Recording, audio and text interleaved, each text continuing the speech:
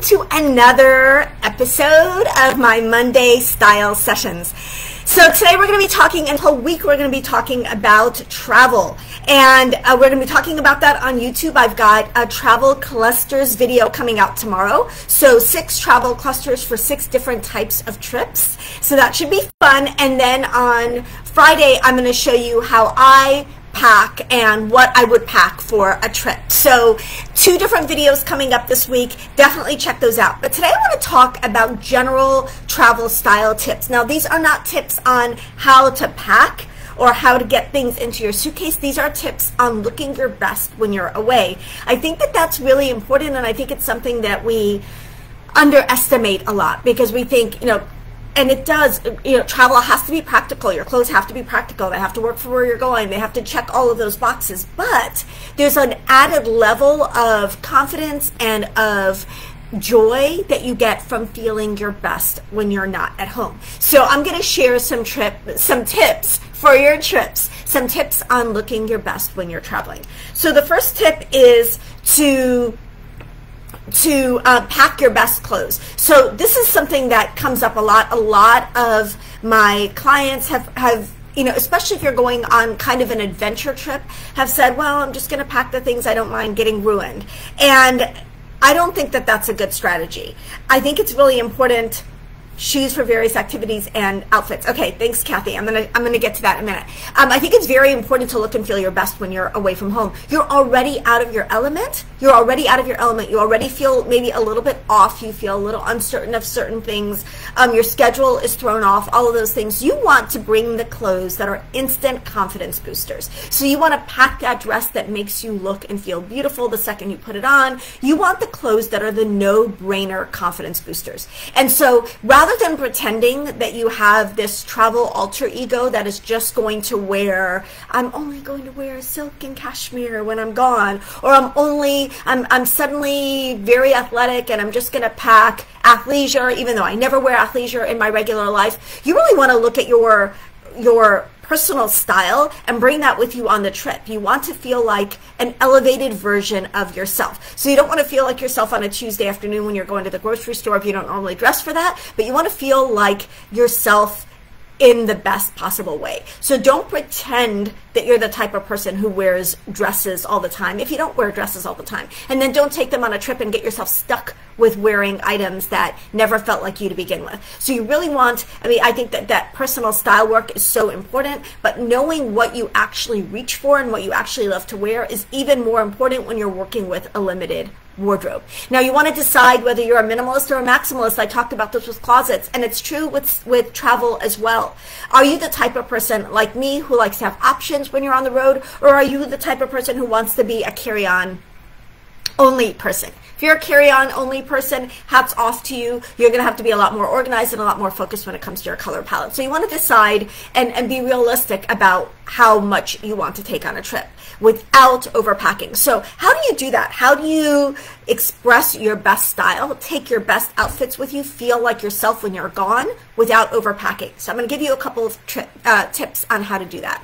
The first is to really research your destination. It's really important to not look like a tourist when you're abroad. It's really important from a variety of perspectives. From a sensitivity perspective, like an awareness perspective of the different culture that you're entering. We're entering their culture, and so I think it's really important to honor that. But also from a safety perspective, you don't want to stick out like a sore thumb. You don't want to wear an I Love Paris hat in Paris, right? Like you don't want to draw undue attention to yourself, and you don't want to put yourself or your family or your group in any kind of precarious situation because it looks like you just don't fit in at all. So you want your clothes to fit into where you're going. You want them to look like you belong where you're at. So you're going to dress very differently for a trip to the tropics than you are for a trip to a big city, than you are for a trip to the south of France. Those are going to require different wardrobes. So you really want to look at where you're going and what the people wear when they go there. There is who live there. There is no shortage of information online about what people wear in Japan and what people wear in Germany and what people wear in wherever you're going, like, St. Bart's, wherever you're going, you'll find a video or a resource that says, this is what people wear, this is what the locals wear. And so find the versions from your outfits that are really going to get you there, from your wardrobe. That does not mean going out and reinventing your style and pulling a different wardrobe. It means that you're going to find the pieces that you already own that work for that location. So rather than the athleisure and the Nikes maybe that you wear on a daily basis, maybe you're going to Europe and you're going to pull the clothes that you would wear to church or to a date night. So it's just going to be things that you already have. I don't believe in completely buying a whole new travel wardrobe unless you literally don't have, unless you've done a major purge and you have no clothes. And I have not met anybody who really falls into that category. So thank you, Marnie. So really, you want to look at the destination and dress accordingly. Also, do your research, because you're going to be surprised by some of the rules that are out there. Like, for example, I just discovered that you can't wear heels to the Greek ancient monuments. Who knew that? I would have tried to pack my heels. Just kidding. I did actually try to pack wedges for a trip to the pyramids when my husband and I were early on in our relationship, and he vetoed the because we were going to be doing like some, climbing and some rugged terrain. So, but who knew that was against the rules, that you cannot wear heels to the Parthenon or whatever? I didn't know that. So do your research before you go so that you're not stuck wearing something that will forbid you from going into a destination. For example, if you are going to a religious site, like a church or a cathedral or something, there might be requirements about maybe having bare arms, so you just want to know so that you don't have any little snags like that. But you want to pack the clothes that make you look and feel your best on a trip. Do not pack clothes for an imaginary alter ego who works out all the time or dresses up all the time or whatever. Pack your favorite clothes, because they're going to be instant confidence boosters. Okay, enough about that. I can go on and on about that. The second tip I want to say is that accessories are critical. Accessories are critical. So the key to not getting bored of your travel wardrobe, especially if you are on the minimalist side when it comes to packing. If you're packing a more minimal travel wardrobe, you're packing a lot of essentials, you're packing a lot of neutrals. I did this when I went to Europe last summer. When I went to Scotland, I packed essentials, I packed a lot of neutrals, but then I packed some really cool accessories, a pair of hot pink rain boots, and I'm going to include jackets in the list of accessories, a red trench coat. I packed some fun statement pieces that elevated the essential pieces. So you want to make sure that your accessories are going to take your clothes up to the next level and give you that variety and that interest and that style, and make your essentials or your basic pieces feel like they suit your personal style, and not that you're just like wearing a black t-shirt and black jeans on repeat. Nobody wants that look. Like, that's going to get boring after a while, and you're going to be wishing that you had packed a little more variety. The next tip is to check your itinerary. So you want to look at what you're doing and where you're going specifically, and you want to pack accordingly. So there's always outliers on most trips, like there's an occasion where you're going to dress up the most, and there's going to be an occasion where you dress down the most, right? Maybe you are going to a fancy dinner, but you're also hiking when you're there. So you want to make sure you have an outfit for the hiking and an outfit for the fancy dinner. You want to check those two outliers, and then you want to look at your daily schedule, and you want to decide what you're going to wear every single day. Yes, this is extra, but it is important.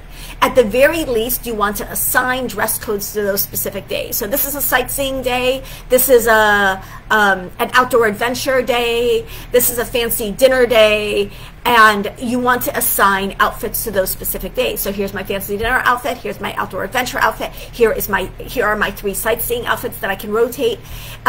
Check your itinerary and make sure that you have an outfit in mind for each of those activities. More than that, not just an outfit in mind, but my suggestion is to create outfits, photograph the outfits, and then designate those outfits for specific dates. So you want to pack in outfits, not in separates. That said, I believe in creating a travel cluster. A cluster is an assortment of 6 to 7 pieces that mix and match. 3 tops, 2 bottoms, a jacket, and possibly a dress or jumpsuit. You want to create a cluster for travel, then you want to create outfits for those clusters, and then you want to take those outfits and you want to assign them to specific dates. So it's 3 steps. Create a cluster, everything mixes and matches in the cluster, so you're going to have multiple combinations. Then you're going to create outfits with those clusters. Then you're going to assign those outfits to specific days. So you may create, say, 3 sightseeing outfits and realize that you have 5 sightseeing days. So if you're going to create just those 3 sightseeing outfits, you're going to assign those outfits, the 3 outfits, to the 5 different days. So you're going to rewear a couple of items. So if you really think in terms of a cluster first and then creating outfits, you're not going to have a bunch of extra pieces that you do not wear. Be really intentional about what you're taking. You don't want to overpack, but you want to take the pieces you want to take. So if you know you don't wear something at home, you're not going to wear it when you're not at home. If you know you don't wear something because it's fussy or annoying or not comfortable when you're at, the easiest situation possible, which is dressing out of your own closet, then you know you're not going to wear it when it's at the bottom of your suitcase and it's going to end up back home unworn, right? And you're going to have wasted that space. And maybe that opportunity to buy something new at your destination, right? So those 3 steps, create a cluster, create the outfits, photograph the outfits that you've created, and then designate those outfits to a specific day. I get into that a little bit more in my videos. I have clusters tomorrow. I've got more packing tips on Friday. And then finally, I want to encourage you to make sure that you are your chicest version of yourself when you're abroad. So you want to really look at what are my current favorite clothes, and can I take those clothes with me on this trip? Do they work for me on this trip? What fabrics do I want to take with me on this trip? What combinations can I make on this trip? Because you want to look and feel your best. This is why I don't understand it when people are like, well, I'm only taking 1.5 items on this trip and I'm just going to mix and match those 1.5 items into 94 outfits. I don't think that that's realistic. I also don't think that you need a completely new travel wardrobe or travel specific pieces. That said, in tomorrow's video, I did mention a couple of travel specific pieces because I think if you're a very frequent traveler or you're an adventure traveler, then travel specific pieces can have a place. But recognize that any brand, from whether you buy it at Walmart or whether you buy it at Anatomy, all of those stores have performance fabrics, and all travel fabrics are really, for the most part, are performance fabrics. So consider leveling up in terms of the quality of the pieces that you bring with you, because those are going to be pieces that are going to have to be workhorse pieces, right? You're going to wear them again and again, so you want them to be really good quality and to hold up on the trip and to not like instantly wrinkle or instantly smell, right? So level up in terms of your accessories. So let's recap. And I'm going to answer a couple of questions too. Shoes for various activities and outfits. Okay, I discussed this in this week's videos, but I go with the rule of 3s with shoes. I like to have a fashion sneaker, a pair of flats, and a pair of heels.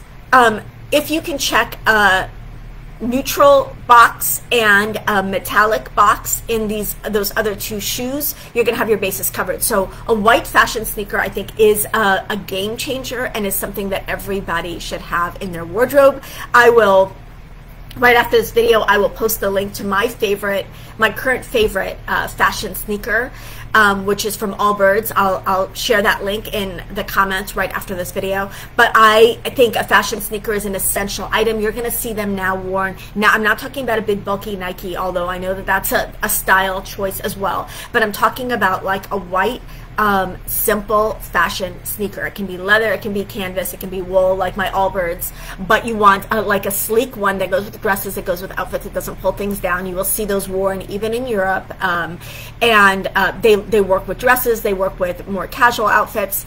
Then I think you need a pair of flats, a pair of flats that's comfortable enough to walk around in, but stylish enough to go to dinner in. So I recommend that with the flats and then the dressier version of your shoe. So you're going to have 2 other flats besides a fashion sneaker. You're going to have a dressier shoe and you're going to have a flat.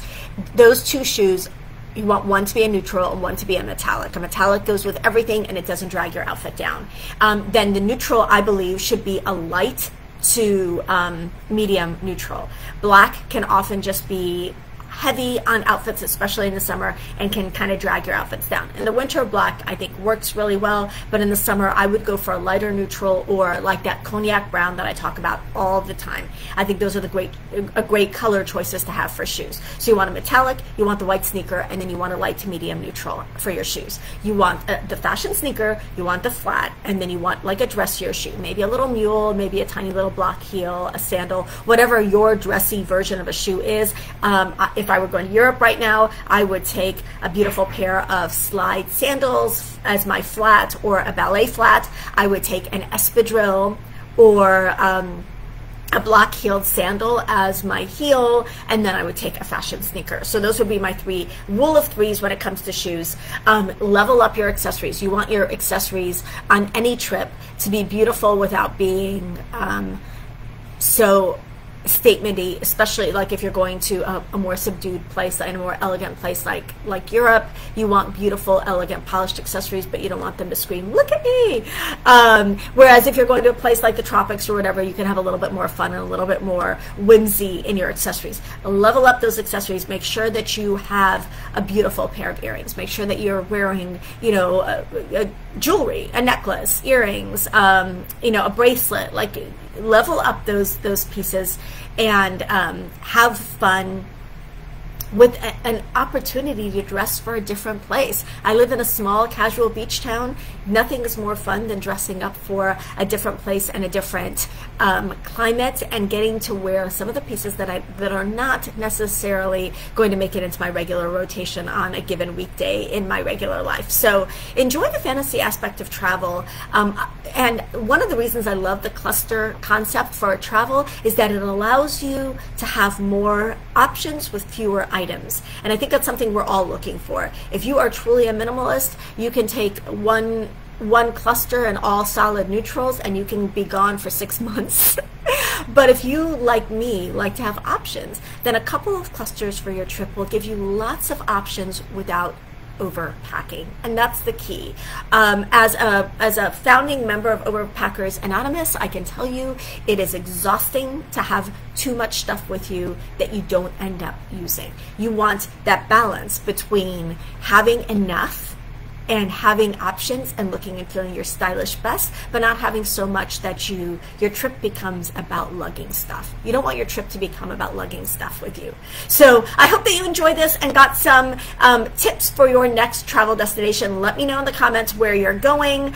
Like I said, I will share my favorite Allbirds fashion sneakers with you, and love you guys. I will see you all week long in the Facebook group and on YouTube as we continue our conversation about travel. Also, share in the comments what your favorite go-to travel shoes are. I'm gonna disclaimer, if you don't already know me, shoes should be cute and comfortable. Cute and comfortable. So let's level up and try to find travel shoes that are cute and comfortable. Love you guys. I will see you in the next video. Bye.